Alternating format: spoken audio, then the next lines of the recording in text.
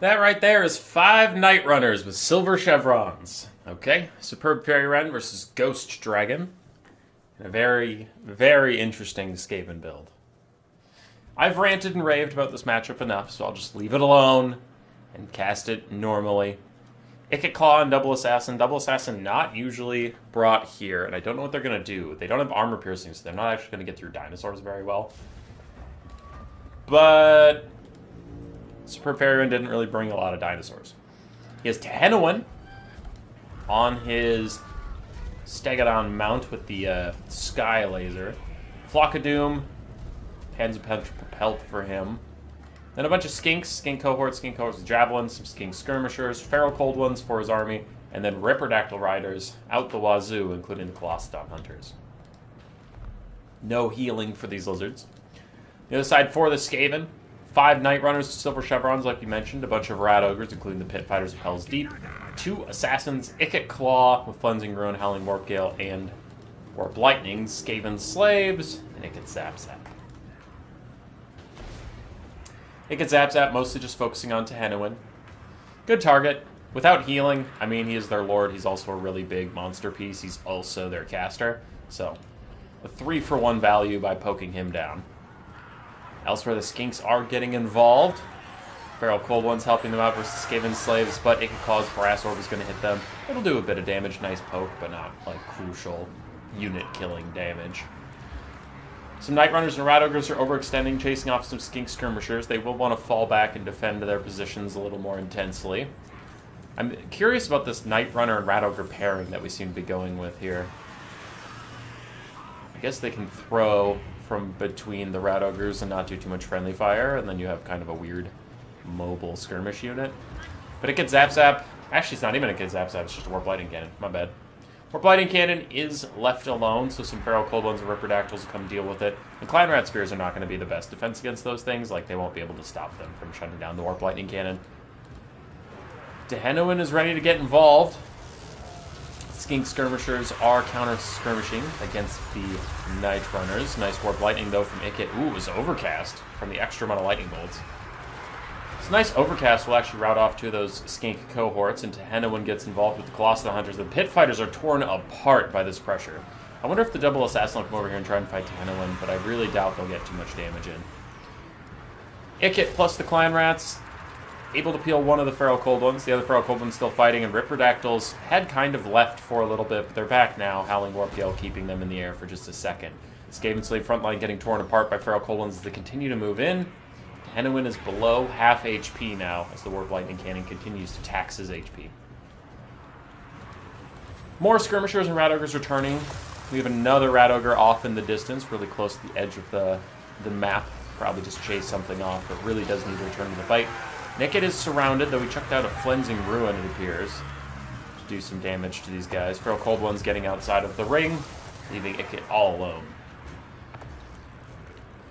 Skaven are slightly up on the balance of power still. A lot of Skinks are dead. Tehenowin's very injured, but for the Lizardmen, we still have 2 healthy Ripperdactyls on my screen. The Colostodon Hunters are somewhere, right? There they are. They're chilling. So all 3 Ripperdactyls are very, very healthy. Tehenowin's going to take a fight with the Assassin here, but Assassin's Trophy is out, lowering the melee attack of everyone around by 40, and then another Assassin's Trophy is on Tehenowin. So he has minus 64 melee attack right now. Brutal. The Ripperdactyls are in trying to fight those Assassins, but they're also down to 14, I think I saw. 14 melee attack. Ooh, just 4. Yeah, not great. Not great at all. Tehenowin uses his first Sky Laser. Tries to protect these Clan Rat Spears, but they dodge away. They want nothing to do with this. And the Assassins are going to be rather tanky against Ripperdactyl Riders. Ripperdactyl Riders are weird. Sometimes they can kill foot characters very easily, and other times they can't do anything about it. Second Rival High Talisman is out. Second Assassin's Trophy is also. Tehenowin's stats nerfed yet again as Night Runners throw in. Skinks and Ripperdactyl Riders trying to chase them down. This could be big.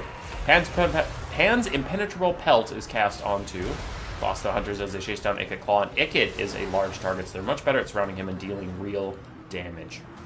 Tehenowin runs away to go fight some Night Runners and stay outside of that Rival Hide Talisman while it wears off, and those are single-use items, so there's no more Rival Hide Talismans for the rest of the game. Ikit is still getting attacked by the Clawstone Hunters. He does have a Skaven Brew, giving him better melee stats, and a nice Warp Lightning pokes those guys down further. The Ripper Riders are mostly chasing other stuff off. Somehow the Warp Lightning Cannon is back, and that is going to be a big problem for Lizardmen if they allow it to continue. Thankfully for them, they do have a Ripper nearby that can just jump onto it immediately and start shutting that down. More Rippers fighting Skaven Slaves and Rat Ogres. If they focus the Rat Ogres, they'll be just fine. Ikit. No, that was a flock of damage. I was like, did they just burn a Cleansing Rune on a random single Ripperdactyl? Assassins left in the dust. Tehenowin and his Ripperdactyl Riders are chasing down Ikit, but a Howling Warp Gale locks them in place for a moment. Warp Lightning Cannon is routed yet again, and Rat Ogres are barely hanging on, but they'll tear out away from Tehenowin as he charges in on that big scary dinosaur. And Ikit is once again in trouble. For the Skaven, they do have some Rat Ogres returning from the far reaches of space. Still have some Night Runners who are healthy, though not a lot of ammunition on those guys. I think the Lizardmen are taking the lead. Bounce Power's agreeing that it's at least 50-50, but I feel like the Lizards are in a better spot. Both sides have about equal chaff support, and it's just a lot of Ripperdactyl Riders and Tehenowin versus Ikit and the two Assassins is really all that matters at this point. Everything else is too damaged to really factor in. Tehenowin gets another charge onto Ikit Claw, who has proved rather annoying for the Lizardmen to finish off, for they have done a lot of damage to him. These healthy Rat Ogres are returning. Can the Clawstone Hunters peel off? I think the Clawstone Hunters should try and go kill the Rat Ogres in open space before they get to the supporting infantry. Because they'll get the free charge. Being a flying unit attacking a ground unit, there's no way those guys can have the attack orders onto them. Ripperdactyl's trying to get into the sky, though. Don't want to take the fight with the Rat Ogres now that they're this close to the Night Runners and Assassins, but it looks like they don't get much of a choice as several of their models are still on the ground when the fight happens. Other Ripperdactyls running down Night Runners. Skink Skirmishers trying to return to the fight and provide those poison darts. One of our Ripperdactyls is terror routing. Clawstone Hunters dive back in to try and help kill Ikit Claw, but Tehenowin is not nearby to help out. He is running away. Another Howling Warp Gale tries to stop the Clawstone Hunters from killing Ikit Claw, and he does escape with less than 1,000 HP. Tehenowin gives himself Panzer Pedal for more speed, more melee defense, and physical resistance, trying to get out of here. Big pileup of Rat Ogres, but it looks like a Flock of Doom will do some damage to them. Not a ton, but some. And then that forces terror routes out of a couple of them. There they go. So two are running. We have one Rat Ogre, two Assassins still fighting Tehenowin as he falls back. Ikit has returned again. I think that was his first route. I think that was his first natural route. Tehenowin uses his second Sky Laser. Night Runner is going to dodge yet again. Not far enough. They do get poked by it a little bit. So do the Rat Ogres. Clawstone Hunters fighting bravely against these Rat Ogres. And Ikit routes again. This one just appeared to be for no reason whatsoever, as he's going to come back any second now. He has 13 leadership. The Skinks kite. Tehenowin kites. Ikit's back one more time. But the Ripperdactyl charge does his leadership hold, or will he break and shatter for the third time? Then the Lizardmen don't even have to pursue him off or anything. Ripperdactyls get some damage, which is honestly concerning. Yeah, because Ikit's going to shatter now. No caster, no Lord for the Skaven, though the Lord is still on the field of battle, so they're not going to take the leadership debuff until he actually routes off. Tehenowin is stuck fighting double Assassins, their Assassin's Trophy on him. The Ripperdactyls are here to peel. There is no Skaven support for once. Now the Ripperdactyls can get a good surround on the Assassins and maybe get that juicy damage they so desire. But really, it's a ticking time bomb for the Skaven until Ikit gets off the battlefield, and then Tehenowin can cycle route everything on this map because he's a big scary monster, and their leadership without a Lord is just non-existent. Rat Ogre's charging in onto our Ripperdactyl friends. Swiping at him, getting some good damage. A couple models take off, several don't. And Tehenowin's going to spend his time chasing down Night Runners while he waits for Ikit to get off the field so that the Assassins can be terror routed away. Because one of them's at half HP, so he's pretty much a dead man walking. Skink Skirmishers routing off Rat Ogres, and Ikit is off the field. We'll see a lot of Skaven depart of their own volition here as we lose a Rat Ogre, we lose a Skaven Slave, and now the Assassins aren't so sure in their purpose. Tehenowin turns around, he's ready to charge back into these guys, and you could terror out them so quickly on the charge. This one's at 3/4 HP, and he's close to terror routing.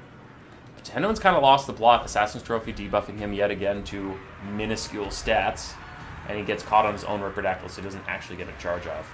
Stand Your Ground is popped, giving the Ripperdactyls a bit more melee defense and leadership. Rat Ogres are once again trying to rejoin the fight, but I think as soon as they get close to here, they will rout away. Tehennoen comes in. Assassin's Trophy has worn off. He's back into the fight now. Rat Ogres, Terror Route away. I mean, Natural Route, sorry. Not everything in life is a Terror Route, but that's it. Yeah, that's one. There goes an Assassin. Terror Routing. The other one's soon to follow for sure. And a Night Runner is trying to help their hero Eshin brethren. Assassin's back from his brief Terror Route. Ripperdactyl Rider's still trying to get any damage out they can. The Assassin's close to naturally routing, which could be a concern. Tehennoen's still at 2,000 HP. Nothing here has significant armor piercing. Balance power's in the Skaven's favor, but I've seen enough Skaven games to know that that's a load of shit. These guys are in dire straits. There's a big dinosaur on the field, and they don't have a lord. It's a bad time to be a Skaven as a Night Runner Terror Routes at half HP. There goes an Assassin naturally routing. The other one, I believe that this one that's right here can Terror Route. I think his friend is the one that had Terror Immunity for a bit, because he already routed once. There's a big hit. Yep, okay, so both Assassins are routing now. That is GG. Because Skaven are an S-tier faction, and it's definitely not just as soon as you get a large monster and their lord's dead, you win the whole game. Tehennoen can beat them. Ripperdactyls did well, Tehennoen did well. Feral Coldons were annoying, but didn't get their value back. Skink cohorts didn't really do that much. Skink skirmishers were around and annoying. Yeah, some of them got good value. And that's that. For Ghost Dragon, Icket Claw did great. Assassins, neither of them paid for themselves, but they were annoying for sure. Warp Lightning Cannon and Rat Ogres did fine. Night Runners, mostly good value. And that's about it. GG. Roar. Subscribe, yes, yes.